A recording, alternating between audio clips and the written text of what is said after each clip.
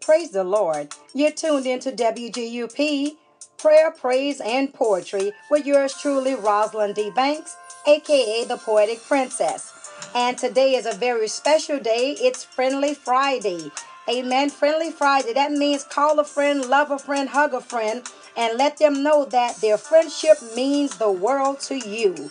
Amen. We thank God for you on today, and we want to celebrate and say happy Mother's Day to all of us that will be celebrating Mother's Day on Sunday. So I want to say an early happy Mother's Day to all of the mothers out there.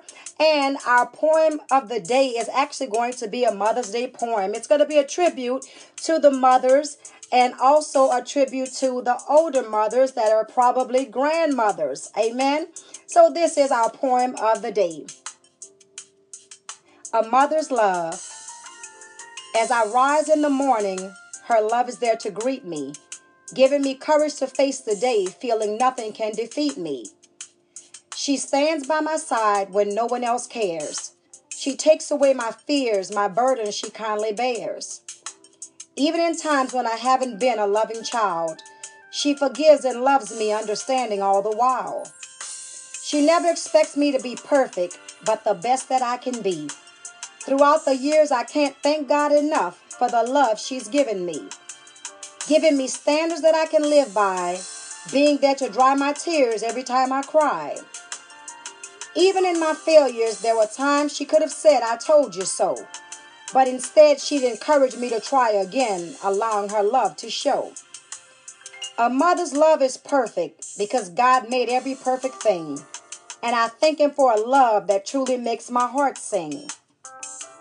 A mother's love could never be replaced. It's truly one of a kind. And I wouldn't accept the world in place of a mother like mine.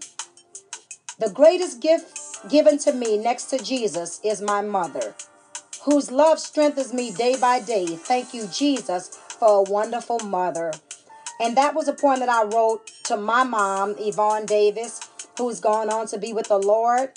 Amen. And I know that all of you are thanking God for your mothers, and especially those of you that mothers are still here. Amen. Thank God for your mother and appreciate her every day, because once she's gone, it's no feeling like not having your mother here with you.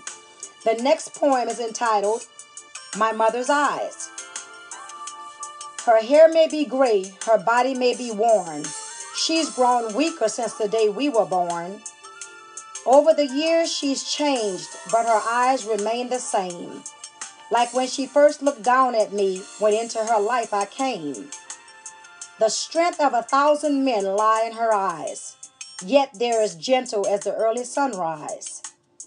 In the depths of her soul lies wisdom untold. Youth is preserved even as she grows old. Her love runs deeper than the deepest sea. Nothing can compare to the love she's given me. My mother's eyes are like sparkles that shine in the night. One glimpse of her eyes lets me know that everything will be all right. There's a special glow God placed in her eyes. She can see the truth and won't stand for lies. She looks upon her children and sees them as treasures. She'd never neglect them for this world's pleasures.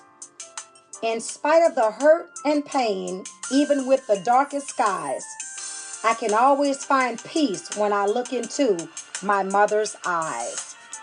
I pray that you were blessed by those poems. Amen. And again, that was a dedication to the mothers celebrating Mother's Day on Sunday. God bless you, and you keep those dials locked to WGUP 107.9 FM, where we give unlimited praise.